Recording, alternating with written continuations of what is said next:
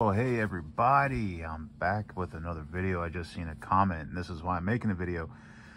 They commented on a Russlock video where I was talking about the quality of these things not being too good with the one that I got several years ago actually. And I replied to the guy, but I thought, you know what, let me just kind of make a video out of it. Why not? It gives me the excuse to make a video.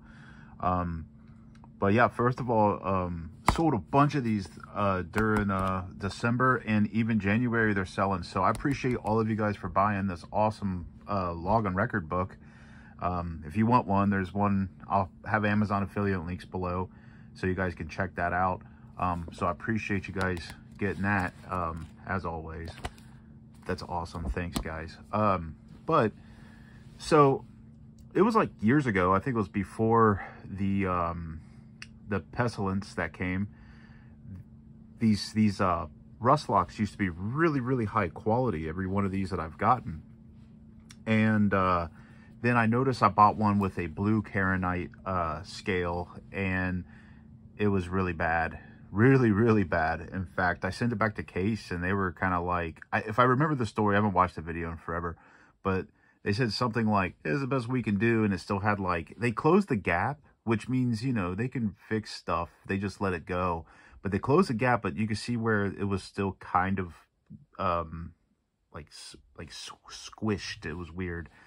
But so I responded to the guy. I said, I told him, I said that, you know, I go to Cabela's and Bass Pro every now and then, and I see, I look at Russlocks.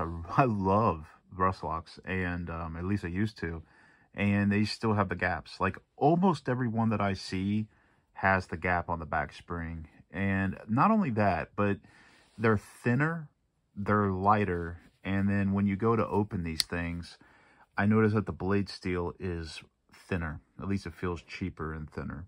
So that's pretty much it, and that's the gist of the video. But I figured, why not look at these things? Also, how do you guys open your Russlock? I usually open one-handed opening. I either grab it like this with my finger and kind of swing it open.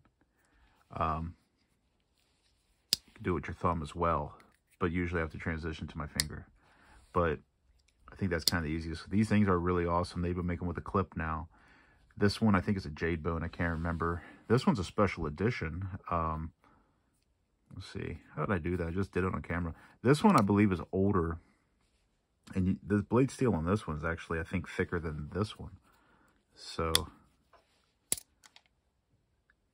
just barely, maybe. It's hard to tell in the video.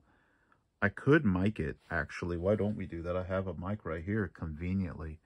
Crazy. Why do I have a micrometer for? Let's find out. Maybe I'm just thinking, feeling, making stuff up. Let's find out. So back here where the tang is, we're looking at, right at, it's not 1, we're looking at 92, 96, my bad. So 0.96.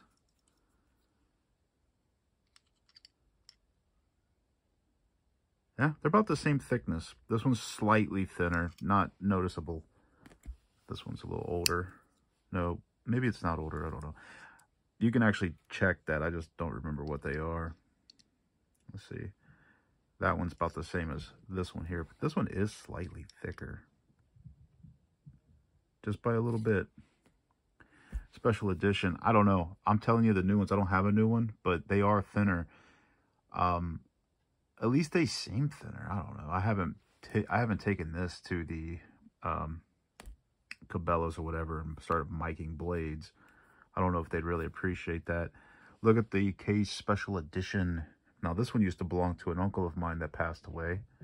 And I got this as a, I guess like a hand-me-down or whatever you would call it.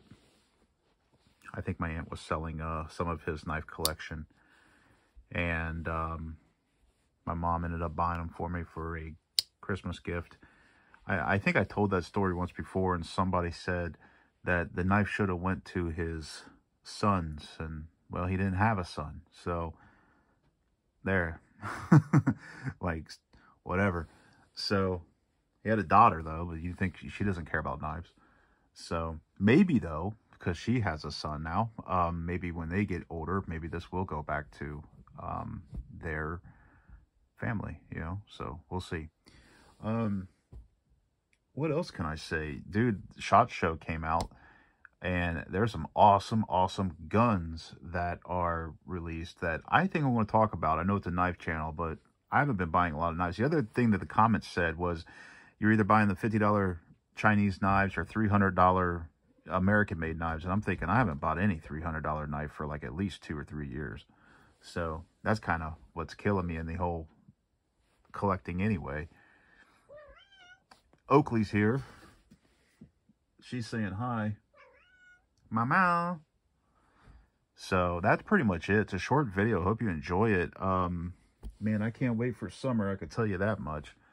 This cold weather sucks. Anyway, enjoy. Have a good one. See you next time.